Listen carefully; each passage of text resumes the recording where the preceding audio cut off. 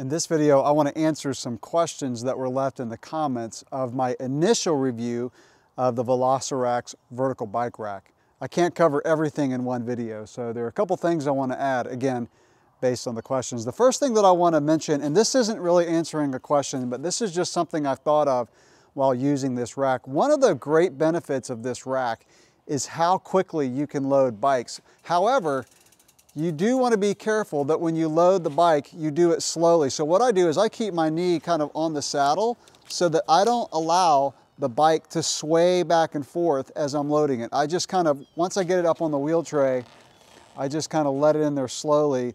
Again, that way the pedal from the bike that you're loading doesn't sway back and forth. So even though you can load bikes really quickly on this, you still don't want to just hoist it up there without thinking about that bike swaying back and forth and hitting the other bike. All right, now let me answer a few questions that were left on my first video. All right, so the first question I'm going to answer is, how far off the back of the vehicle does the rack sit?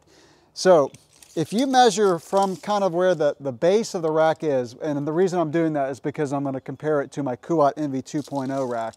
So kind of the center of that bar to the very back, which is going to be the saddle, and the saddle is fully extended, it's 102 centimeters. Now, the benefit of this rack is most of the weight of the bike is going to be a lot closer to the car. So if I measure from that bar to kind of the, let's say where this shock is, which is where most of your weight's going to be, so there you're only talking about 49 centimeters.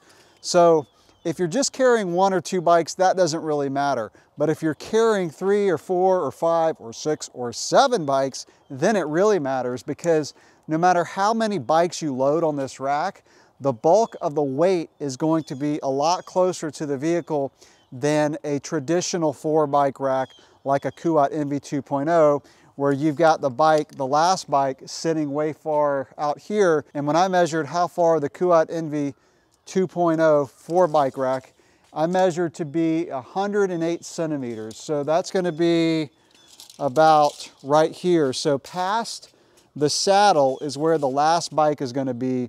And if that's an enduro bike, you've got a lot more leverage. So that's a really good question, and one that I really didn't mention in that first video, and that is most of the weight of the bikes is going to be closer to the vehicle.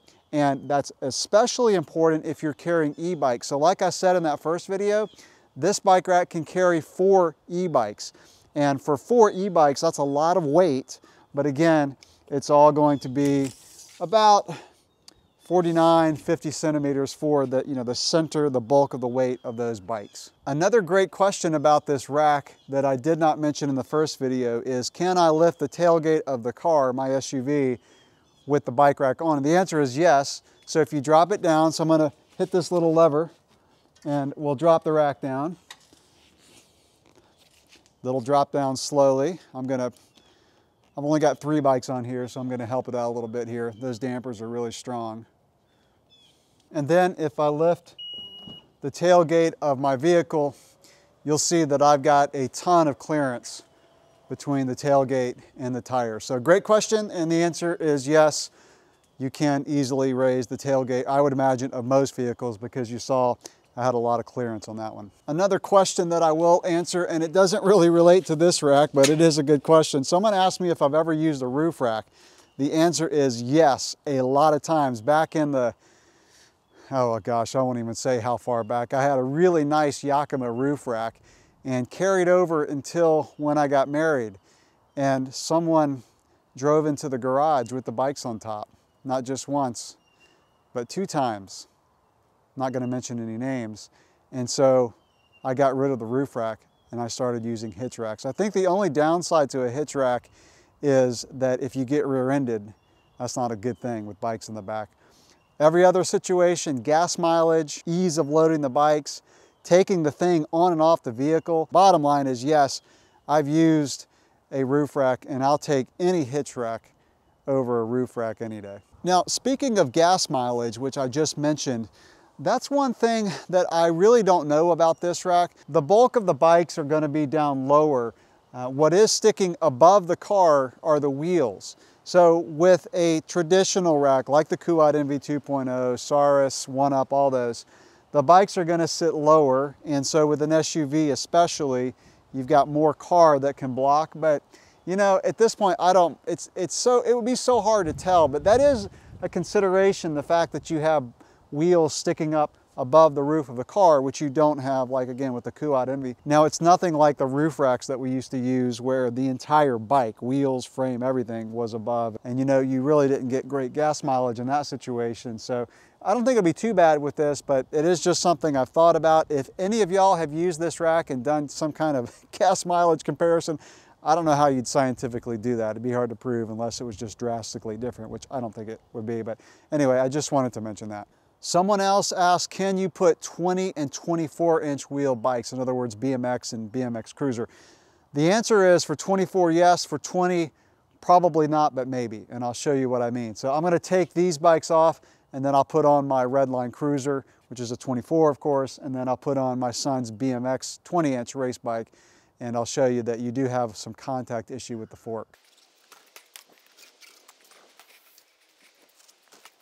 On the right, I've got my 24-inch Redline, and that's no problem at all. The wheel does hit the back of the tray here, stays in there real securely. The back tire contacts the bottom bar nicely, so no problem there with the 24-inch. The 20-inch is where you have an issue. So the fork contacts the wheel tray, the right side of the wheel tray, without the back tire going over. So there is a little bit of modification that I talked to with VelociRax. They talked about using some PVC. I'm not going to go into that. I haven't tried it, so I don't want to say it on a video, but they said there is kind of a way to modify it, but personally, I wouldn't do it. So I think if you have a 20-inch bike, this is most likely not the rack for you. Those are your questions answered about the VelociRax bike rack. If you have any more, drop those in the comments below, and I'll try to answer them in my final review of this rack, which will come in a few months after I take it on some road trips. Thanks for watching.